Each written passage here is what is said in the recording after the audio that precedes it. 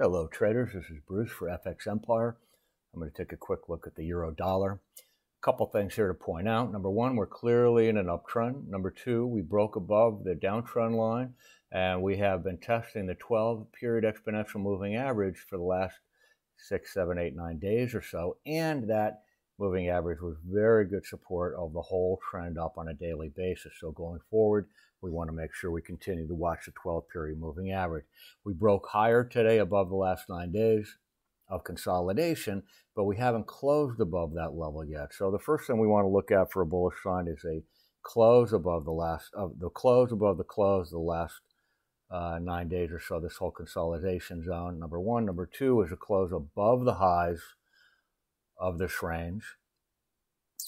For further confirmation of this bullish price behavior, we're starting to see pick up a bit on Thursday.